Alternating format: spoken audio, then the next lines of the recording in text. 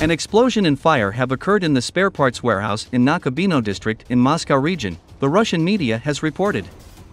According to preliminary reports, the blast was caused by the explosion of an oxygen cylinder. There have been no casualties during the fire that covered an area of over 1,000 square meters. According to reports, there is an old military equipment warehouse and a dormitory of illegal migrants near the venue where the fire broke out. The fire is said to be contained.